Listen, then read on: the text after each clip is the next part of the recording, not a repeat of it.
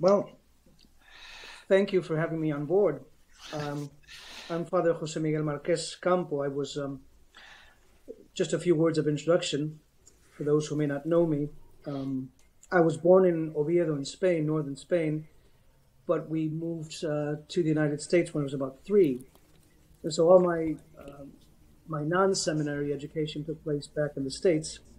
I went to Catholic schools, public schools, high school, and then graduated from what was then known as Rosary College, now Dominican University, in River Forest, Illinois.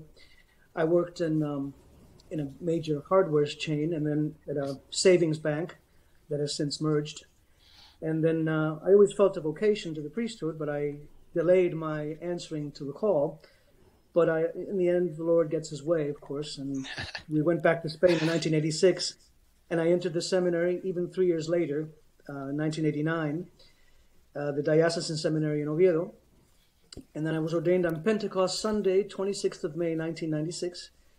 And I've had various responsibilities. In the diocese, I've been assigned to a pontifical basilica in the diocese as one of the confessors and one of the adjunct priests. From 2007 to 2012, I was invited by Radio Maria in Spain to do a commentary on the compendium of the Catechism of the Catholic Church. And then afterwards, I did a special literature and faith series on J.R.R. Tolkien and the Lord of the Rings and his Catholic background and his literature. And I'm back in Oviedo, in the capital now, and I've been celebrating the traditional Latin Mass in the diocese since 2008, and our little community is growing, and I mean, we're a valiant bunch, and the Archbishop is kind to us. Last year he visited us about this time of year in May, and he's very encouraging. So I'm very pleased to be able to continue celebrating the traditional Latin Mass here. Wonderful. Thank you. Well, if you don't mind, Louie, I'll go next. Sure. I'm Brian McCall. I am the professor of law at the University of Oklahoma, where I've taught law. I write a lot on Catholic jurisprudence and on some of its applications in the business kind of context. I am also the editor-in-chief of Catholic Family News, which is a Catholic monthly periodical. We also have some video podcasts, audio podcasts that we do. I'm really honored to be following the footsteps of John Venari, who shepherded that apostolate for many years. And I've known Louie for a while. We've spoken at some conferences in the past, but it's been a little while since we've had a conversation, so I'm looking forward to talking today. Great. And I am Louie Verrecchio. I have the least impressive resume of the three of us. I am a blogger at akacatholic.com. In the early 2000s, I wrote a faith formation study series called Harvesting the Fruit of Vatican II. And at the time, I was a very conservative Catholic who really bought hook, line, and sinker the message coming out of Conciliar Rome, that the council documents were... they're actually precious gifts from the Holy Ghost. They just need to be understood properly in the light of tradition. And these study guides that I authored ultimately received an imprimatur from my Archbishop. They were endorsed by the likes of Cardinal Pell and other well-known churchmen, and they were used throughout the English-speaking world for a number of years. And I used to speak at conferences defending the council. But the more I delved into the conciliar text, and the more I compared and contrasted that text with what the church had always taught, it became clear to me that these two things cannot be reconciled. And so you could say that that was my traditional, I beg your pardon, my conservative adolescence, as I like to call it. And so for now, I guess from about 2010, 2012 onward, I've been what people would call a traditionalist, but what I would just call a Catholic. And so thank you for having me here, Brian. It's really an honor and a privilege. Thank you.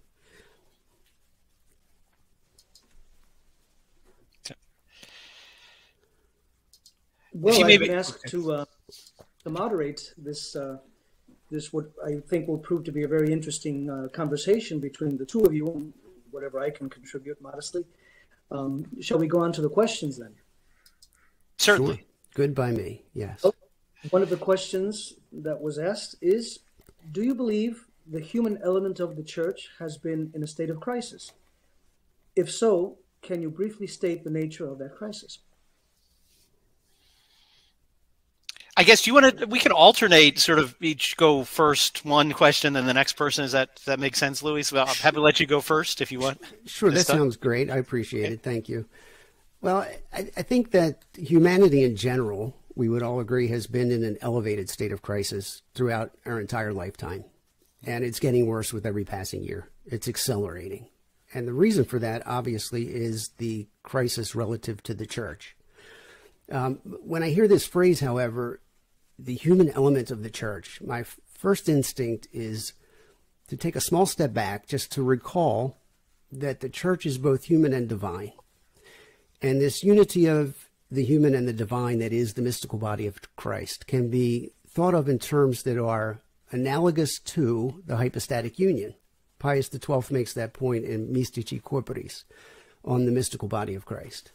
He says that as Christ was the union of both the human and the divine, so too is his mystical body. They're both one. Now, that said, however, whenever the church acts in the world, teaching, sanctifying, governing, even though it's Christ who's teaching, he who hears you hears me. It's Christ who sanctifies in the sacraments. It's Christ who rules through the governing of the church. Every time the church so acts, it does so through this human element. Pius XII makes that point also in the encyclical. He says that even though it was entirely possible for Christ to dispense the graces that flow forth from the cross directly to mankind, and he could have continued the work of redemption directly with mankind, and he could rule the faithful directly if he so chose, he wills, however, only to do so through the members of his visible church. In other words, through the human element of the church. And the reason why I go through all of that is because there's a tendency on the part of many sincere individuals today who genuinely want to be and remain Catholic. And they look at this church in Rome, the church that's been in occupation of the Vatican since the 60s, this church that claims to be Catholic, and they see this steady flow of poisonous doctrines on faith and morals coming out of this church. They see its deficient liturgy that's an invitation to impiety. They see it legislating dangerous disciplines. And in an effort to try to make sense of what's going on, they look at this church and they say, yeah, that's the church, but it's the human element of the church. It's not the church. And I can understand why one might be compelled to think that way and the advantages of the view, but it's a deeply flawed view. The church is one. What we really see, in my opinion, when we look to Rome today and all of these staggering number of poisonous things that are coming out of that church, we're not seeing the Catholic Church at all. Not even if we lay all of those terrible things at the feet of the human element. It's not the church.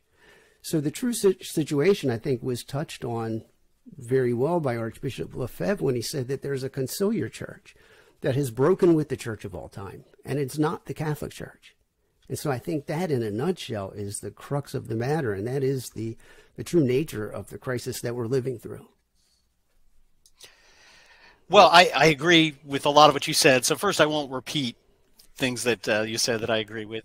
And I think you're right. I think we do need to distinguish between the human element and the divine element. Just like even when talking about our Lord, we know he's one, but we talk about, in his human nature, in his divine nature, which in our human language is never precise when we do those terms. But from our minds, we have to sometimes attribute or speak in that way.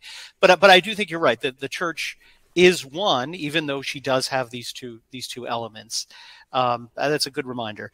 I think it is a crisis in that there's always been ups and downs in the church. There's always been crises, but we live in a unique moment when the three main missions of the church, to teach, to govern, and to sanctify, are in a really unique way, really difficult for people to discern, to see the true church in the midst of what's going on. And really, the way I would describe it to answer the question is a crisis of authority, in that one of the ways that we do come to know things, and we'll talk about that, I think, later, how do we know things, is through authority guiding us. And when authority is, and I'll just leave it at malfunctioning for now. We won't get into all the details now, but when there's aspects of authority that are not doing what they're supposed to do in those three areas, that leaves people confused and not knowing what to do. And I think we both agree, anyone who tries to argue there's no crisis in the church, everything's great, just isn't living in reality, or is willfully not accepting it. And we see the effects of that. You know, we don't need to go through all the statistics of the just loss of faith, loss of practice of the faith, decline of morals among those who identify themselves, who say they're Catholic even, is just beyond really any argument. And I'll just close by saying I've met several people over the years who have converted to the Catholic Church. And to me, it's one of the greatest signs that God does say, no matter how bad things are, grace is still made available. Not don't lose hope. It's not hopeless, because I look at him and say, humanly speaking, on a natural, like, I don't know how you've converted. Like, how could you convert in the milieu, the what you'd read in the popular newspapers about what the Catholic Church stands for or doesn't, is just the only explanation must be God granted you some grace to see through the haze, the fog, use analogies of our world to come to it. And so that's all I'd really add to what you said. Yes, I would agree with both of you, and the fact that, the crisis, certainly we can't deny it. I suppose there might be people who deny it, which is really mind-boggling. But this crisis really is complex in the sense that it's all-encompassing. It's with the teaching, with the errors that are coming out of the Vatican on a consistent basis, the last 10 years especially. We have to be perfectly honest about that. The liturgy, much has been talked about the liturgy now, with the Vatican trying to prohibit the traditional Latin Mass. That's never happened before in the history of the Church. I mean, we've had less than saintly popes before, of course, but not a systematic attack on everything, on the Church teaching, on liturgy, on dogma. Everything is just being turned upside down. I guess the best way to express it is this diabolical disorientation, or as St. Paul says, mysterium iniquitatis, the mystery of iniquity, that it's just staggering, the absolute crisis. But to say that the Church is in crisis is technically wrong, because the Church is the Immaculate Bride of Christ. Now, yes, the human element, that's true. We are sinful. The Church is not, and we don't believe in a sinful Church. We believe in her members that are sinful, but the Church is holy. So we have this difficult, terrain that the Church is holy, its members are sinners, but at the same time, as never before in her history, error is being taught, on purpose. We can say on purpose. Error is actually being taught. Liturgy is not being according to apostolic tradition. They're pushing for the Novus Ordo. It's like, why is that so vital? What is wrong with the traditional Latin Mass that, as Cardinal Roche said, the theology of the Church has changed? Is that possible? Can it change so much, really, that the traditional Latin Mass, the rite of all time in the Roman Rite, it's no longer suitable today, that it's such a danger that we have to prohibit it?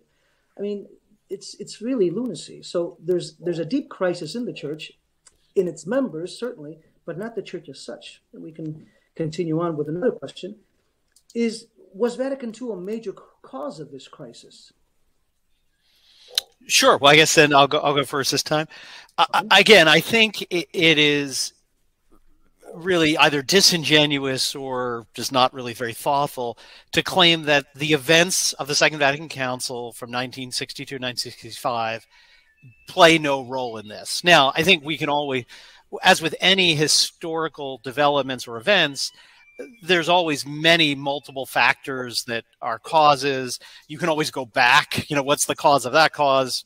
So we can certainly have lots of debates about, how much is due to the Protestant Reformation, to the Enlightenment, to these other, and there's a lot of room for debate there. But I don't think it's just not possible, I think, to say that the documents, the event, have a large part to play Again, there are causes before it, most simply because they, by their own definition, brought about a substantial change, a major, I won't use substantial, so I don't mean that philosophically, a significant change in the church. And we see effects after that change. And it is, again, very difficult to deny no causal effect between those. So I think that's what I would say. I think one of the challenges that people have is, you referred to the crisis as a crisis of authority, and I think that's accurate. But my understanding of that crisis of authority is people attempting to identify from where the authority is coming. And so they look to this church in Rome, and the Archbishop Lefebvre called it the Conciliar Church. And I like that label because that church exists to propagate and promote the conciliar faith, which is not the Catholic faith. And so when we look to that church, and many people do, and they believe its claim that it is the Catholic Church, the problem is they think that's the authority speaking, and it's not. It's an imposter. It's a counterfeit church. And I think if we apply that paradigm to the crisis, things begin to make sense. Vatican Council II is a great example. It's essentially what John the 23rd had hoped it would be, perhaps not in the details. He died before it could actually progress beyond the first session, but it was the birth of a new church at Vatican II. And of course, it's a major cause of the crisis. It propagates false doctrines that endanger souls, something that the Holy Catholic Church never does, ever. And we don't have a get out of jail free card that we can pass to the council because it was just pastoral. It claims to be of and from the Holy Catholic Church. It claims to be a teaching act of the Supreme Magisterium of the Catholic Church. The man who claims to be the Pope, who promulgated all of its documents, was very clear that it has a binding nature. And actually, I have a quote in front of me that I think that's useful when we're looking at the council and the way in which it's presented to the world by the man who claimed to be the authority figure of the Catholic Church. He said that even though the council had a pastoral character and, quote, avoided proclaiming in an extraordinary way dogmas endowed with the note of infallibility, it nevertheless endowed its teachings with the authority of the supreme ordinary magisterium. And this ordinary and obviously authentic magisterium must be accepted docilely and sincerely by all the faithful.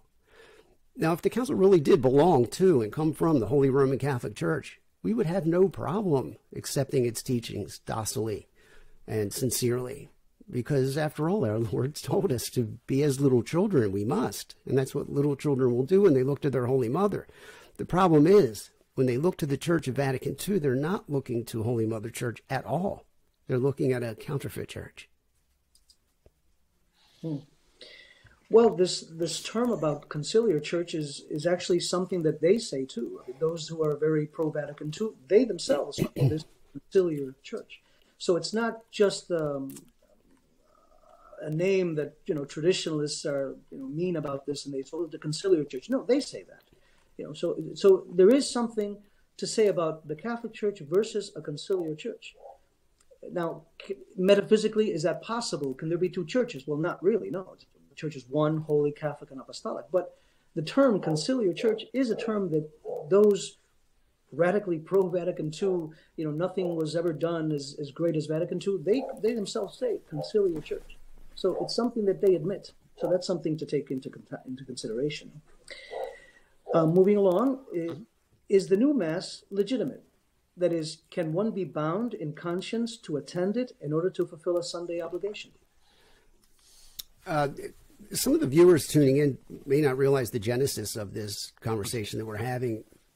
I wrote a blog post it's probably been about a month ago now, reacting to an article written by Matt Gaspers of CFN. And Matt and I and Brian engaged in a pretty extensive correspondence back and forth, asking questions of one another and clarifying positions. And I was really gratified by the degree to which we have agreement about the state of the Novus Ordo.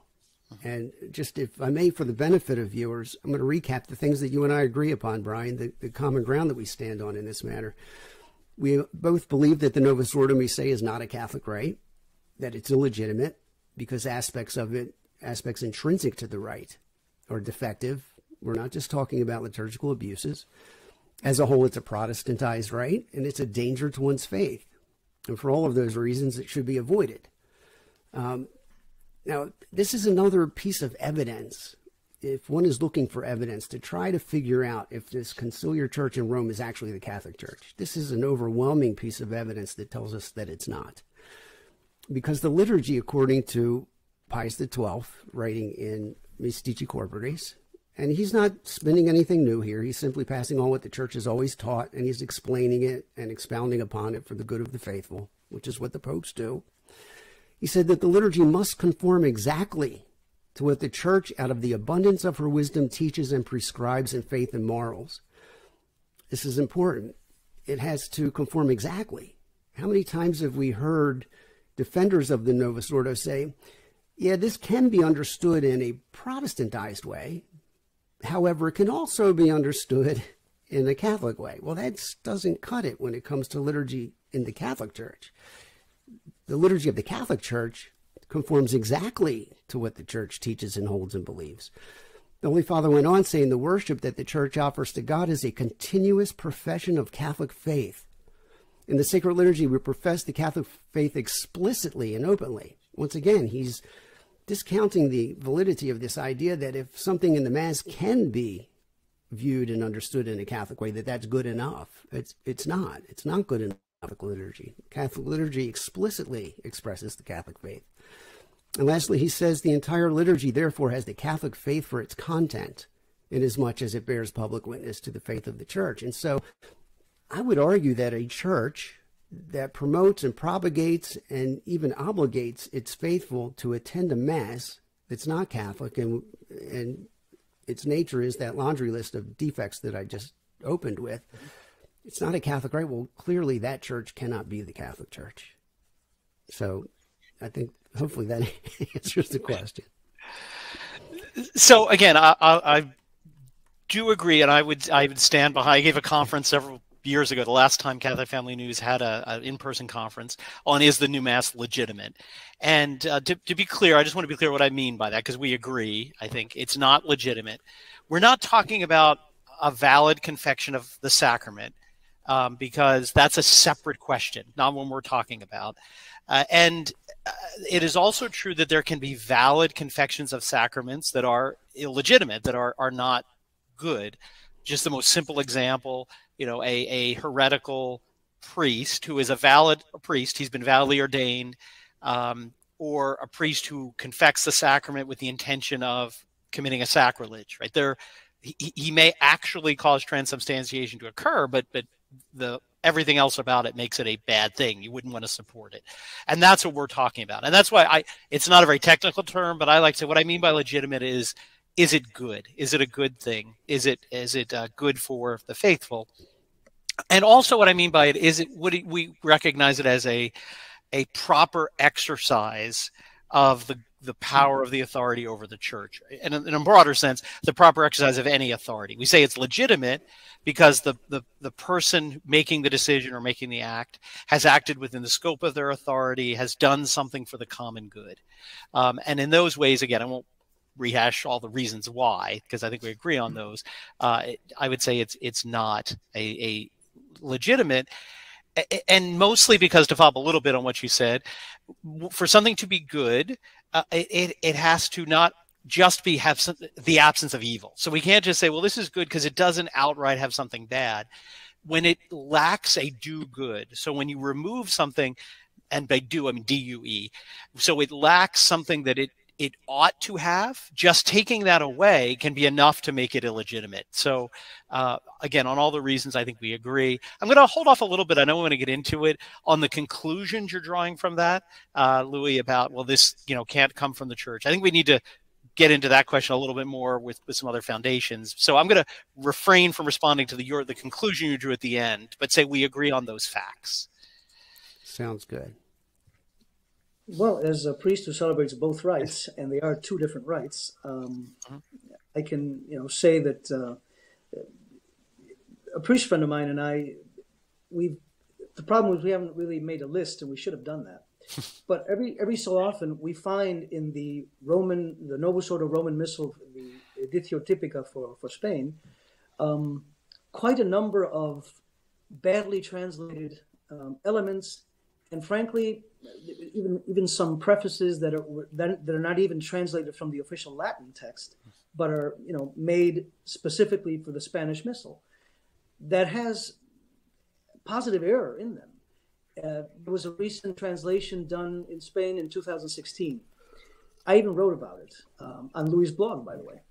The new Pentecost, the proper Pentecost preface, it's based on Gaudium Spes number 22, and that problematic affirmation. The council says that by the incarnation, Christ has united himself to all mankind. It's very problematic, and in this new preface, a new one, it's badly done because it infers that in virtue of the incarnation, we all belong to Christ. No mention of faith, no mention of baptism. That's just plain error, and I wrote an article on that. So the Novus Ordo has these things that are not Catholic, they're theologically wrong, they're texts that are either translated or composed anew, supposedly reviewed in our case in Madrid, and then verified in Rome. Well, someone's not doing their job because they're letting errors, flagrant errors, slip through. Now, it's true that maybe faithful don't pay attention to this, but we priests do, we should. And, I cannot in conscience say what that preface says when I say the Novus Ordo. I have to change it because it's wrong. And I don't want to mislead the faithful. But that doesn't happen in the traditional Latin Mass, you see. So the Novus Ordo is problematic. It's valid when it is, but it's not legitimate in the sense that it's not wholesome enough to be considered a Catholic rite. What is necessary to be saved according to the traditional teaching of the Church? Important question.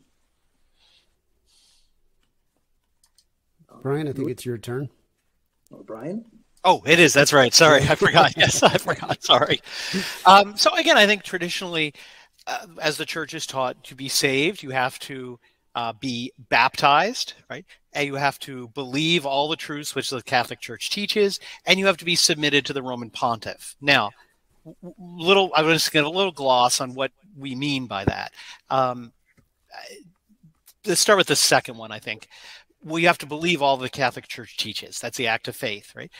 What do we mean by that? We don't mean you have to be a theologian. You don't have to be St. Thomas Aquinas. You don't have to know every detail of everything the Catholic Church teaches, because you may not know all the detail. A priest should ensure, if you're an adult convert, that you know certain rudiments of the faith.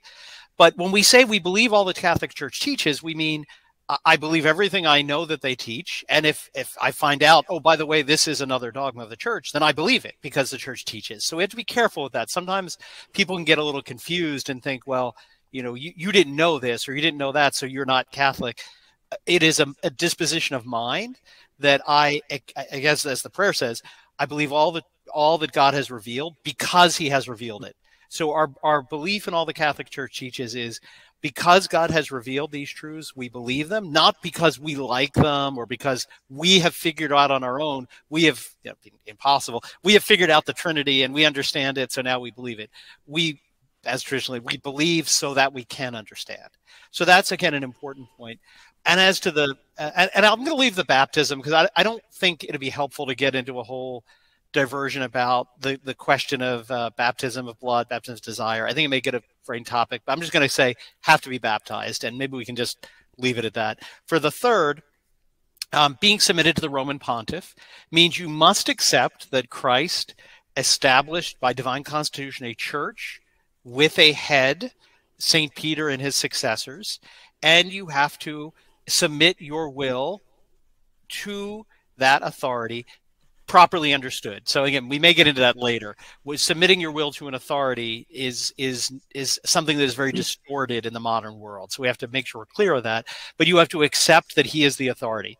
So there, for example, that's why schismatics or the Eastern or so-called quote Orthodox don't accept that. They say there's a pope, yeah, he's one, but he doesn't have the supreme authority. So you have to accept that. What it doesn't mean, and this is as important, is that you don't have to be correct in knowing who that person at any moment in time is. So you could still be submitted to the Roman Pontiff and be, let's say, for example, mistaken about his identity. So let's say you lived 500 years ago, and it gets reported to you that so-and-so is the elected pope. So you say, okay, yes, I'm submitted to him. And then you find out later that that was a false report. Well, you were not outside the Catholic Church because you had this false understanding at the time, because you were still submitted. You were saying, whoever is the pope, I am submitted to them, even if you're mistaken. And again, I'll use a real example. We know that during the Great Western Schism, when there were multiple claimants to be pope, that St. Catherine of Siena and St. Vincent Ferrer strongly disagreed, and on which claimant was the legitimate pope at the time. And they certainly, in their disagreement, weren't saying, well, you're not a Catholic anymore because you're not submitted.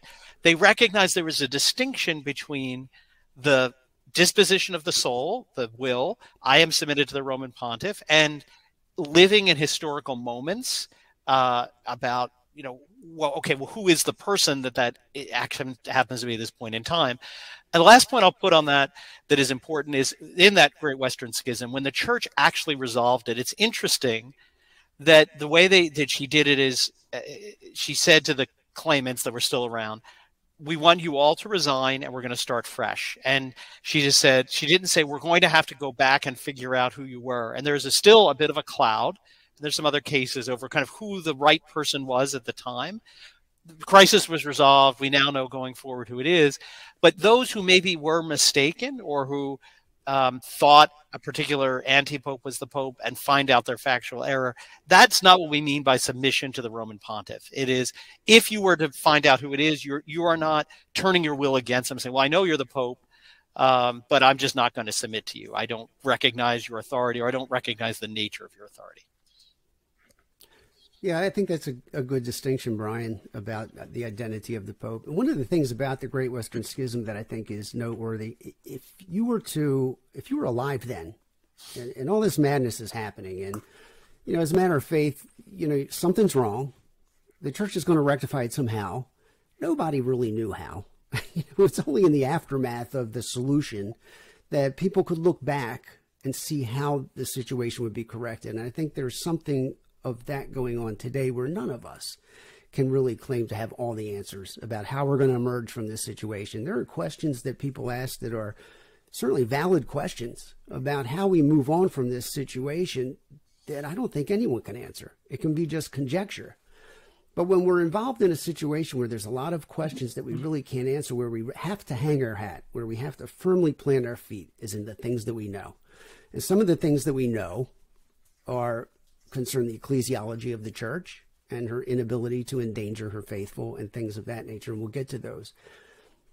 As far as being subject to the Roman pontiff is concerned, and going back to membership in the church and what's required, I would say it's important to know that just manifesting externally or professing the true faith, or as Vatican I put it, maintaining the rule of the true faith, it's more than just being able to externally manifest and profess the dogmas of the faith. The content of the faith is much broader than just those things that have been infallibly dogmatically defined. Pius XII gave a concise and very good definition of what's required in order to be a member of the mystical body of Christ. Again, in Mystici Corporis, he writes, actually, only those are to be included as members of the church who have been baptized and profess the true faith. Elsewhere, he says the cooperation of all its members must also be externally manifest through their profession of the same faith, sharing in the same sacred rites, participating in the same sacrifice, and the practical observance of the same laws. That encompasses all of the things that you spoke of. There's three elements to membership and what's necessary to be saved. So what does it mean to be subject and submissive to the Roman pontiff? Well, I think one of the things that would be helpful is to consider, who is the Roman pontiff? We have to identify who he is, and that answers why and how we're submissive to him, I believe. The Roman Catechism describes the Pope as the father and guide of all. And at Vatican I, it tells us that unity with the Roman pontiff is a unity in profession of the same faith. And it goes on to say that the Church of Christ becomes one flock under the one supreme shepherd in this manner, so that the pastors of the church and the flocks of the entire church may be taught and guided by him in the way of salvation. Leo XIII says it's absolutely necessary for the simple faithful and their pastors both to submit to the head and supreme pastor, the Roman pontiff. Now, the reason why we need to be able to profess the one faith with the Roman pontiff is because he's been given certain gifts to be able to be our rule of faith. And he's that voice, the contemporary voice in the church, that is the living magisterium, that explains to us the content of the faith and how to apply it in our daily lives. At the First Vatican Council, it says, the gift of truth and never-failing faith was therefore divinely conferred upon Peter and his successors in this see, the apostolic see, so that they might discharge their exalted office for the salvation of all, and so that the whole flock of Christ might be kept away by them from the poisonous food of error. Now, I want to make a comment about this word might. When Vatican I says that these gifts were conferred upon Peter and his successors, that they might discharge their office and they might keep us from the poisonous food of error, it's not in the context of, well, maybe he will, maybe he won't. What it really means is these gifts are given to the Holy Father to enable him to do that and to function in this way, because that's the function of the Pope. And it's for this reason that our Lord could say we need to be as little children, because we have a Holy Father who is Father and guide on the way of salvation. And we could be confident that if we profess the faith that he professes, as he understands it and explains it, that we'll be on the sure path to salvation. There's one other quote that I want to give you that I believe is pretty important, if I can find it. Okay, so Pius XII, and this, again, I think this might be, this is a Mystici Corporis. He says, the Lord enriches his pastors and teachers, and above all, his vicar on earth, with the supernatural gifts of knowledge, understanding, and wisdom. I'm going to stop there for a moment. We're not just talking about natural knowledge and understanding and wisdom, as if, it's a degree that's going to be obtained from a pontifical university. No, it's a supernatural knowledge, understanding, and wisdom that's imparted to the popes.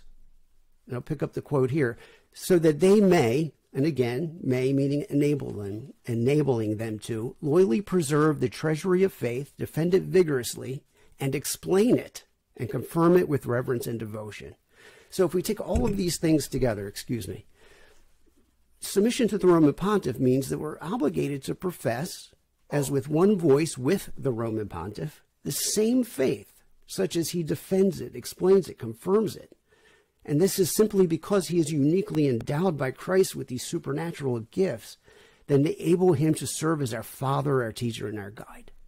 Now, with all of that said, let's bring it to the current day, and we have Francis reigning over this conciliar church in Rome. I would dare say that there's probably not a single individual watching this podcast today who can honestly say that they look at Francis as their father, their teacher, and their guide to explain and to protect and to guide on the way of salvation. God help them if they do. But anyway, that's a long answer to the question. Yes, well, I think we've great points, both of you, and we've actually talked about the next question, which was, assuming submission to the Roman Pontiff is part of the prior answer, how do you understand the settlement? I think you've also answered. I would only add, all truths must coalesce to make the whole thing work. In other words, when we say we have to profess the Catholic faith, we have to receive baptism, live the life of grace, and then be in communion with the church hierarchy and submit to the Roman Pontiff. All that is true, of course. We know that. It was Boniface VIII in Unum Sanctam, 1302, Eugene IV in the Council of Florence, 1442. We have to be submitted to the Roman Pontiff. That's true. But in order for that to be true, another thing has to be true. The Roman Pontiff also has to be submissive to his office. He's a successor of Peter. He is the vicar of Christ. He's not Christ himself. Even Benedict XVI said that the Pope is not some absolute monarch, that he can do whatever he wants with the faith. So the Roman Pontiff also has some conditions for him to actually be the Roman Pontiff. Otherwise, if that doesn't work, the other things don't apply to him. See, that's where we're turning into this difficult area.